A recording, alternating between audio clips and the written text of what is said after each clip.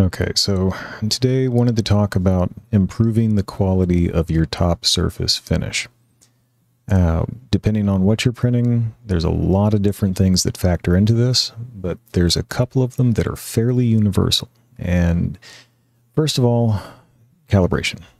If your filaments are not calibrated, you're going to have some rough top surfaces. If you have an X1 series printer, awesome, run your auto calibrations. As long as you're not using something that is transparent or shiny or has metal added to it, like glitter filaments or whatever, this works great. If you don't have an X1, if you're working with a different, like an Ender or something, or you are using those materials and do have an X1, do the manual calibrations. There are more calibrations built into Orca. They work great. The ones that are built into Studio, they also work great. There's information about these, about how to run them. If you click on the wiki link in Studio, it brings up a lot of good information. I think there's more detailed information, however. If you go over and look at the Orca documentation, it actually gives you a little bit more real-world examples, of which I will say if you are doing the manual calibrations, the most common thing I hear about this, ignore the edges. You only care about the middle. That's what you're evaluating. The edges are pressure advanced, the middle is flow, so don't worry about the edges when you evaluate these. If they look super similar and you can't really tell them apart, I run my fingernail across them to feel which one has the smoothest finish that way. That can be a really good help. Follow these examples. I'll put links to these pages in the video. But Ellis also, I've gone back to Ellis many times. Even though the techniques in here really aren't all that relevant to what we're doing, the information is fantastic. It explains what pressure advance is, how it works, why we care about it.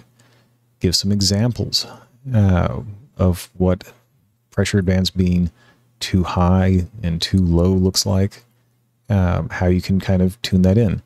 Strongly recommend giving these videos a little look. Or I'm sorry, these pages, a quick read through. Great information there. But back to our example. What are we doing? How are we improving this? I don't want to add a bunch of time and a bunch of material to make a model look good. We can do that effectively without doing so. In this case, I'm printing out some book holders that I've designed, and I'm using a fun co-extrusion filament, and I'm using the Hilbert curve on here, so if I come in and slice it and look at it, I have these really interesting effects, but I wanted to try and get as many different appearances off the plate as possible using that 3-color co-extrusion filament. So I rotated these things around and made them assemblies. So I have this kind of like pattern, and I did this because when I come in here and look at my preview, and this is where you need to consider this on your models. I'm just going to look at this top one real quick. I can control what my top surface looks like, what pattern I'm using. I can control how it goes down. I can control my solid infill layer. I can change that to whatever pattern. Okay, fine. But then what is this light blue layer that comes out? Well, if you look at the color map, this is a bridge layer. It's a bridge layer because this is the first of my top surface layers. Right beneath this is going to be infill. Okay, so it's a bridging layer, and you've got a bridge direction, but bridge direction doesn't do anything, and not with your top surface bridge layer. This is determined by the slicer based on the geometry of your model, and to my knowledge, you have no way to control it. You can rotate the model, you can change all these numbers. This will draw the same every time. It's up to the slicer to determine how it wants to do it. Okay, so this is important. You want to look at this and see what direction this is going to print in. From here, I'm then going to tweak what my infill direction is to try and make this as perpendicular as I possibly can. So zoom in a little bit more, because if I get in real close, it'll show up a little bit better. My goal is to try and make this angle as close to 90 degrees as possible, looking at that red line for my infill and the blue line for this bridging layer. It doesn't have to be perfect, but the closer it is, the better. So in this case, the default infill direction, I think for every standard profile is 45 degrees. If I were to take this assembly and change it to use 45 degrees, let's see what we get. Come back and slice it. It's not bad. It would probably print okay. I've got multiple points of contact for every bridging layer as it cuts across. It'd probably be fine. But if I scroll back in my playthrough, let's find where it actually draws those. Look at this one. As this line cuts across, it'll touch here, it'll touch here, it'll touch here, it'll touch here, and then it makes contact with the wall. Next one's going to do the same. I've got multiple points of contact. It'll probably be fine. Well, what if I did this the worst possible way and we made that 0? Just trying to emulate a possibility. Maybe the slicer decided this is how it wanted to put it down, or this is how the model was oriented when it decided to print. With these lines going horizontal now across my X, and these lines being pretty much the same, I'm not going to get quite as many points of contact. In fact, like this line, let's find it again. It's like this line right here. When it draws across, it's not touching anything until it gets all the way down here. Now this is a small model. It's not going to be the end of the world, but that line is going to sag just a little bit. It's not going to be well supported underneath it. And the line after it is going to do the same thing. When this one draws across here, there's nothing supporting it from wall to wall. If these areas are small enough, it can bridge okay, it'll probably be fine. If I change that back to 90, however, and look at this again, let me find where it draws that. Now as it draws across, those lines are going to have 1, 2, 3, 4, 5, 6 points of contact as they work their way across. The smaller those gaps, the smaller that bridge, the better that will print. By that I mean these lines will be flatter. That matters because when I get up here to my next layer, as these lines go down, if there are lines beneath it that are sagging, these will sag as well. It'll come down and reach one of those little valleys and sag down in with it before it reaches a well-supported area and continues on its way. Okay, well, if you're just printing, it's probably fine. That top layer, let's imagine that I wasn't using Hilbert curve on this and that was going down in this direction. It would probably look okay, but it wouldn't be super smooth. And if I want that to be really, really smooth, I need to make sure I've gone through to orient that infill with this bridge layer. Very specifically, especially because if you are using ironing.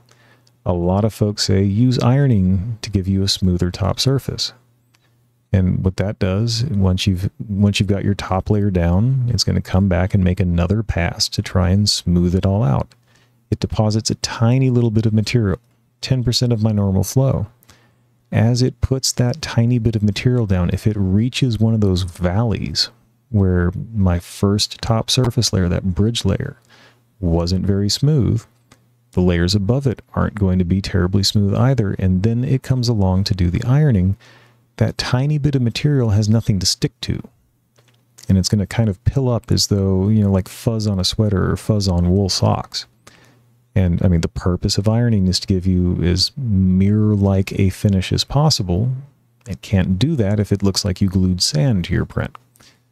So yeah, just as a cumulative effect, you line that infill up so that you have as small a gap as possible between that bridging layer and your infill. That layer is smoother, that layer will be smoother, this layer will be smoother. I'm doing this without adding extra layers to this. By common knowledge, a lot of people say, oh, well, if it's not smooth, just add more layers. And that's true. That will do a lot to help you because as it puts down consecutive layer after layer after layer, it'll start to build up and start to smooth out. But if you're doing that, you're adding time, you're adding material that may not be necessary to your print. Maybe you're already printing 4 or 5 layers thick, or maybe you're printing a really thick layer height like 0.28. if you want to go through and add more layers that add more time, that add more mass, that chew up more filament, you can, and it will help. But it's not necessary, is the point I'm getting at. And this is really important if you're printing with a finer layer height. Like let's say you're pointing 0.12. Well, you definitely need more layers anyways, just to build up the amount of material there. But let's say I'm using 7, 8 layers of 0.12. Do I really want to have to do 12 layers or 15 layers to try and build that up enough so it's actually smooth, when I can make all of that so much easier just by changing that one number for my infill direction to make sure that prints out smoother?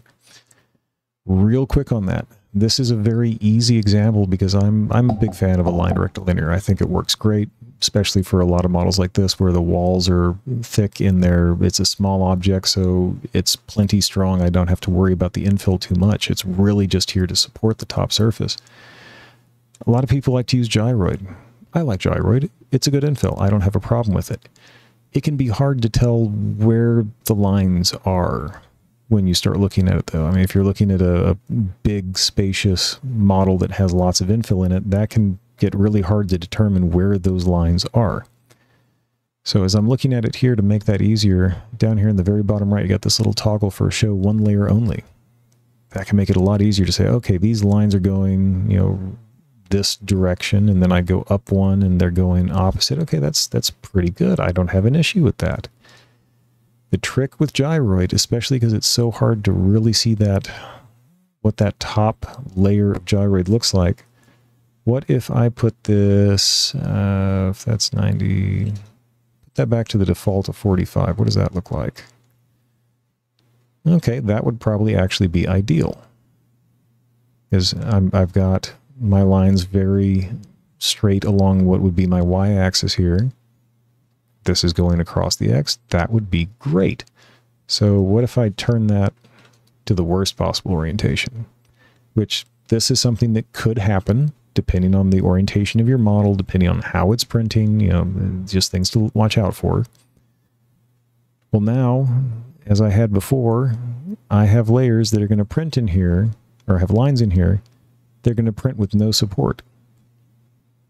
As this line cuts across, it maybe touches a tiny bit right here, and then it touches here.